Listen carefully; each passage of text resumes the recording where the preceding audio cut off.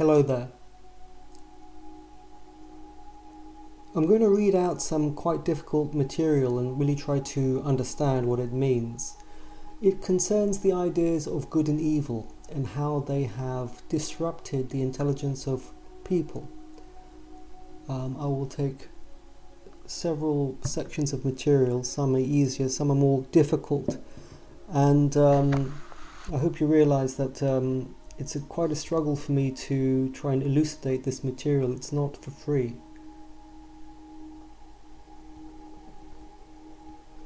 The first material I stumbled upon was in a book by Rene Guenon, a French philosopher, and he tries to describe the modern spirituality of the modern world and how it is not what it claims to be. I will read. From everything that has been said so far, it is easy to deduce that the setting up of the counter-tradition and its apparent momentary triumph. Now he's talking about the modern world and all the things that are in it, as opposed to a traditional society that had integrity. Will in effect be the reign of what has been called inverted spirituality. This last is of course only a parody of spirituality, imitating it, so to speak, in an inverse sense, so as to appear to be its very opposite. It appears to be its opposite, but it is not really so. For whatever may be the pretensions, no symmetry or equivalence between the one and the other is possible. This point must be insisted on, for many people allow themselves to be deceived by appearances and imagine that there exist in the world two contrary principles, contesting against one another for supremacy. This is an erroneous conception, identical to that commonly attributed to the Manichaeans, and consisting, to use theological language, in putting Satan on the same level as God. Now, I read this and it reminded me that Ouspensky said that there was no negative emotion. There was no part in the emotional center for negative emotions, that they didn't exist. And I thought it was very interesting to see the correspondence here. There is this sense that people talk of good and bad as being the right hand and left hand, and somehow they kind of balance each other out. And on the basis of these kinds of ideas, society is looking for the equality of men and women. But of course this is all completely wrong. It is only when you put men and women together and there is a transmission across that something is created. And only creation can stand in the way of destruction. And so when people talk about good and bad, they don't see the struggle between them, the transmission between them. They don't understand that creation comes from the meeting of good and bad, the struggle. That's why Gurdjieff talks about the need for struggle. Struggle creates individuality. The law of three is a struggle, always and everywhere, at every scale, and we must struggle. Struggle, transmit, bridge, communicate, however you would talk about it. The lightning between heaven and earth, it's all the same. The idea that there is equality is an idea that comes from dying people. There is no equality. Equality is death. Equality is when there is no more bridging. When you hear politicians or society talking about equality, what they mean is there is no more bridge between one side or the other, and therefore society is decaying, it is dying. Equality means dying. Interesting, isn't it?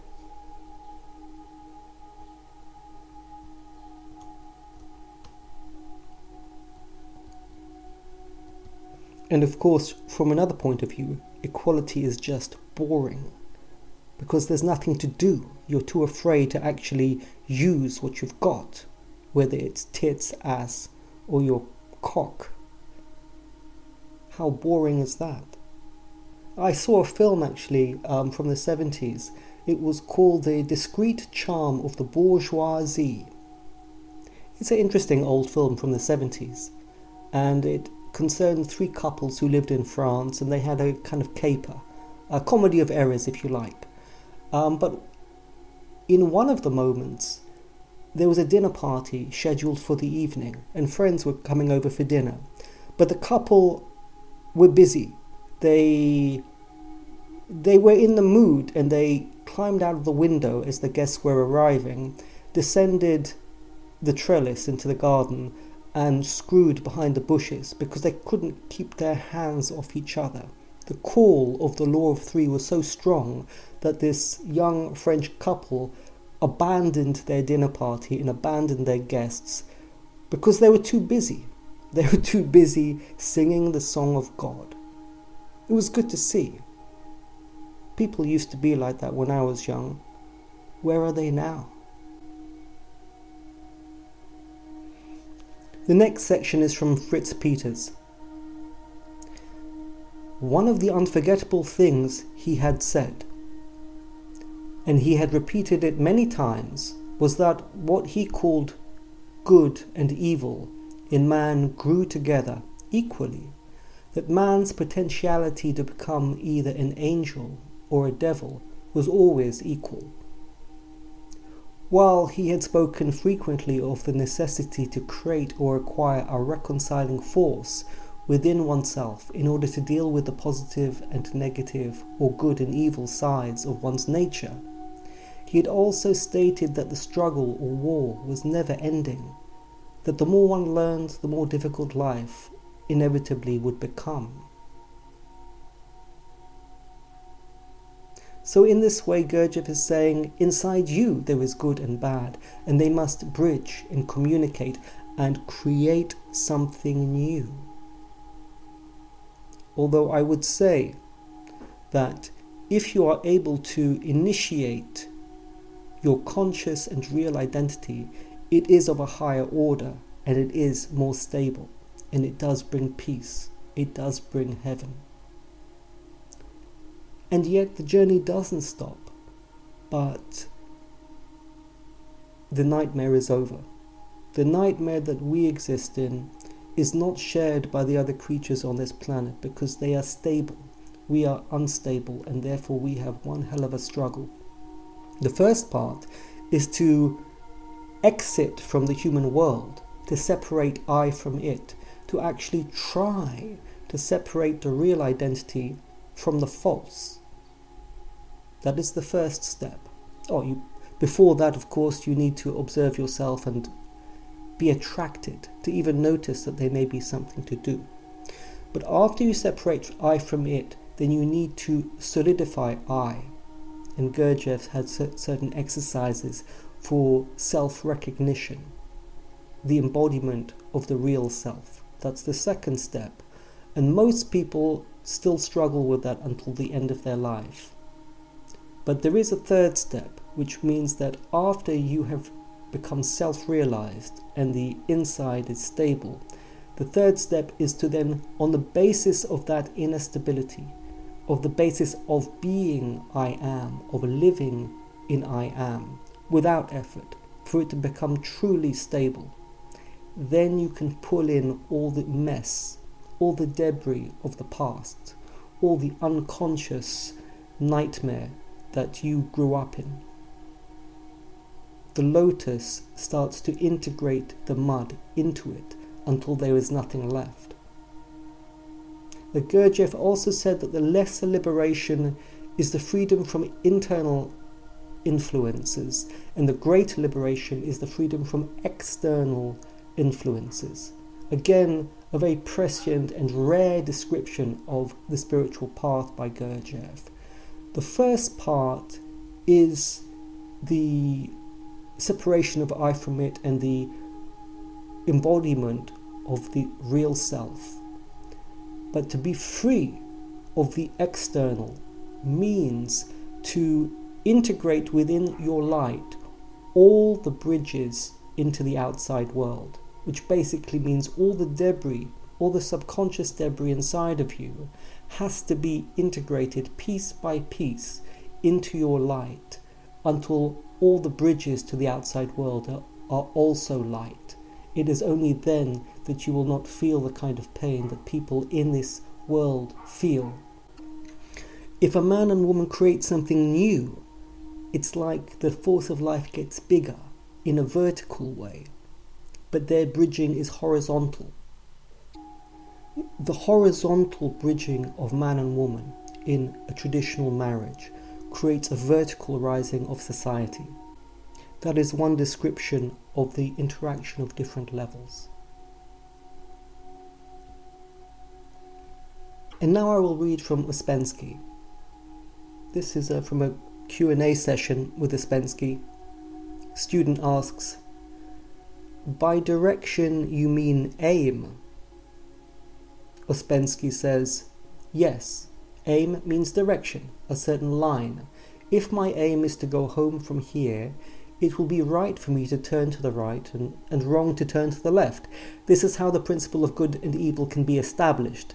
There can be no definition of good and evil or right and wrong without first establishing an aim or direction. When you have an aim, then what is opposed to your aim or takes you away from it is wrong, and what helps you is right. It must be your personal aim. If it corresponds to the possibilities of development, then the system explains these possibilities. And if you understand that what keeps us from reaching our aim is mechanicalness, and what helps us is consciousness, it will follow that consciousness represents good and mechanicalness evil. So instead of good and evil, the system uses the words conscious and mechanical. This is quite sufficient for all practical purposes." Here Ouspensky talks about the bad being mechanical. One could also say it is unloving, or it is a world without juiciness, a world without sex, meaning the interaction of the active and passive. I was watching some people in Shanghai at night in these tall high-rises, and in Shanghai right now, it's April 2022, they've all been locked down for some other COVID mandate, and people have taken to opening their windows, their balcony windows, and screaming at the top of their lungs across the city. And Shanghai now in the evening has people screaming one to the other. And this kind of Chinese society, I think, looks like it's coming over to the West, where everybody's put in a box. But one thing I wanted to say is that the law of three can work in quite subtle ways. For instance, if you sit quietly in a formal sitting meditation, it looks like you're passive, but this is incorrect. There's a deep kind of intelligence that is working, and it is creating a connection, and that it's trying to bridge something new. It's trying to open up a new form of deep intelligence that can sense the deep states of reality, and there is a relationship between you and that deep state, and a kind of bridging. In that way, the law of the three is still functioning. It's not